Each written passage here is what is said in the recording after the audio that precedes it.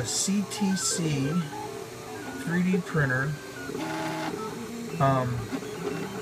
bought off eBay, and I actually got both of the extruders working, and I wanted to rerun something that ran really good, to make sure after I leveled the right side facing it. I actually shimmed it, as you can see right down there. That's tinfoil, and my heads were off by, I don't know, a good half a mil, maybe 4/10. So I just kept folding the tinfoil, lowering it down to the bed, and then checking it with a piece of paper until I got them perfectly level. And they don't hit or nothing when I run, which is nice.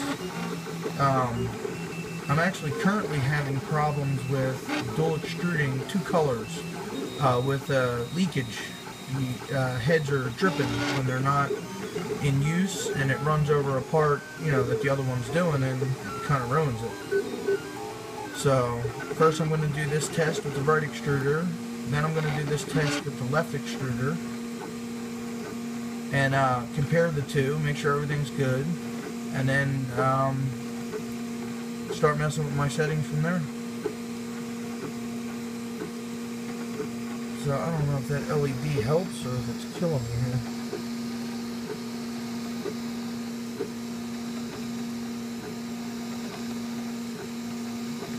I am running this frog at 0.27 millimeter layers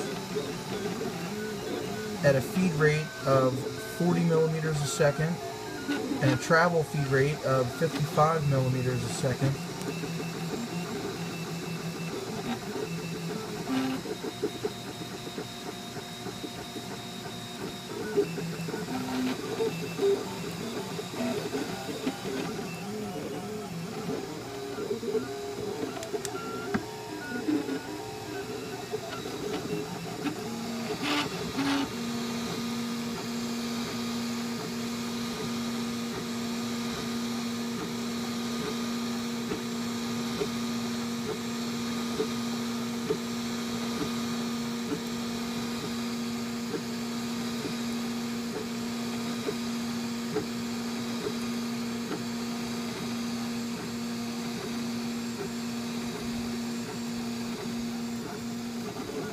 And I don't know if anybody else has this problem, but my percentage stopped working for telling me how far it's done.